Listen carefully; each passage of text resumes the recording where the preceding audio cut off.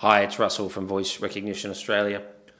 We're looking at the Philips SpeechMike Premium Air SMP 4000 and specifically how to update the firmware. This introduces new features and stability and enhancements, so absolutely worthwhile doing. I'll show you how to do that now. You should already have the speech control software from Philips installed.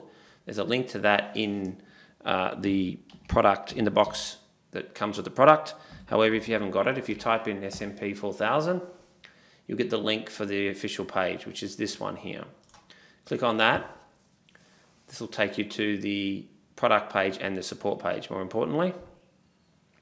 So what we've got here is a tab of support right here.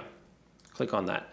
Now you should have the latest version of the speech control and configurations software for Windows, and there's the firmware there, 4.3.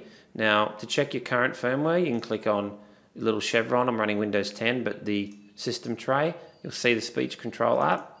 Double click on it. There's the device I'm running.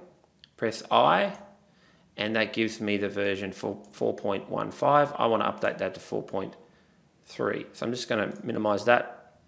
I'll download the firmware and scroll down, download.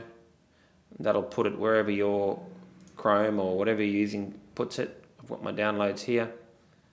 Now I can go to folder. Now I've got it here, I can open it.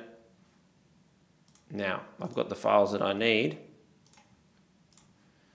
I'm going to copy that to a desktop directory. Copy, new folder on my desktop. Call that Philips. And paste that in. Okay, so there's our update file here, .bin. There's some release notes. Now, I'll go back to the Philips control software. Again, it's this little icon down the bottom, blue and white. Device, firmware upgrade. I'll click import, and I go to the directory I just created called Philips.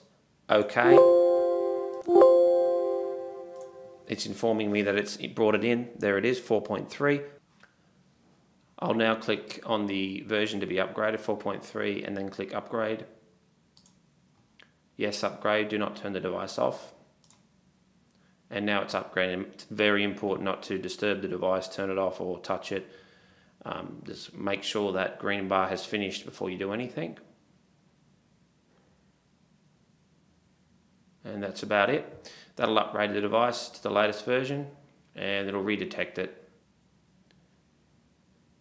There we go, and we have now got I 4.3. If you've got any questions, please contact us or visit the Philips support website. Thank you.